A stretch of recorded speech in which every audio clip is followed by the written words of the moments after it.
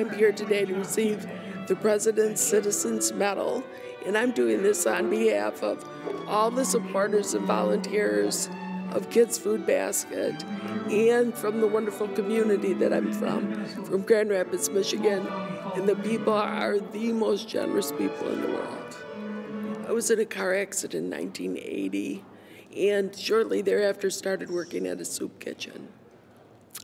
I'm a volunteer coordinator by profession, and to that end, I worked with the Meals on Wheels program at the soup kitchen.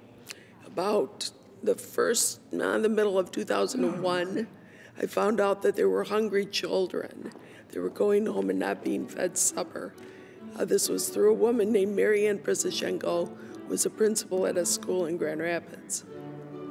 So I started feeding kids in 2001, 125 children, and this program is a sack supper that the kids eat. It's their dinner. They receive breakfast and lunch at school, and we're feeding now 2,560 kids this evening meal. We provide an additional 1,000 calories to these undernourished children's diets. During the summer, we feed them through the REC program. So currently, we're feeding right around 2,000 kids. It's a community problem, and our community is so supportive. We utilize 105 volunteers a day.